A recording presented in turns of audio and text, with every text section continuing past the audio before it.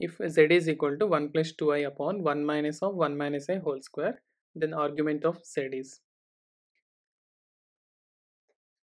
it's given z is equal to 1 plus 2i upon 1 minus of 1 minus I whole square. So let us simplify the denominator. 1 minus of 1 minus I whole square, which is equal to 1 minus of 1 square plus I square minus 2i,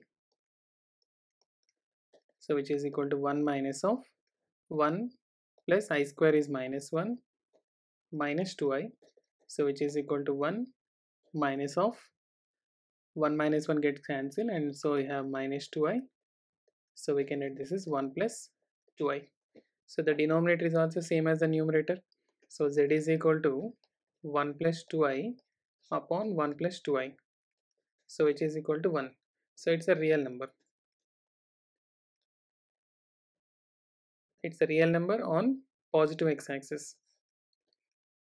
Say 1 comma 0 is the complex number represented by point.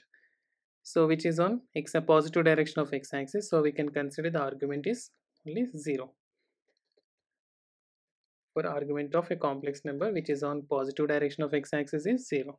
If suppose the complex number is on the negative direction of x-axis, will be taken pi radians, that's 180 degrees.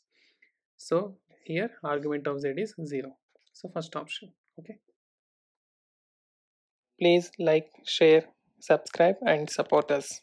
Thank you.